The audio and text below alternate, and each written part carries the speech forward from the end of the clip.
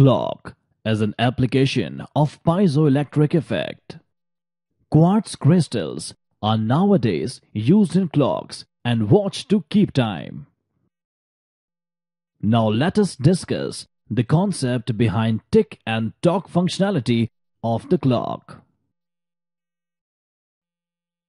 The clock circuitry consists of a battery, quartz crystal, oscillator, microchip, stepping motor, and cogs.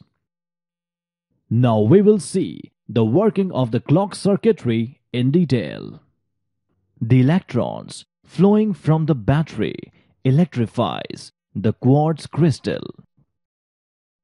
When quartz crystal is electrified, it begins to vibrate or oscillate due to one of its properties called piezoelectric effect. The microchip connected detects the number of vibrations in the crystal and will calculate how many times the crystal should vibrate. This means that every time the microchip detects a fixed number of vibrations, around 33,000, it will send an electrical pulse to the stepping motor.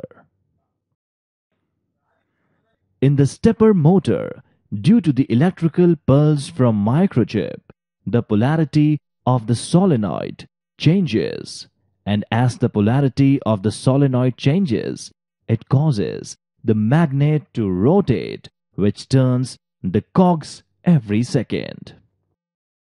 This is how the tick-tock in the clock works.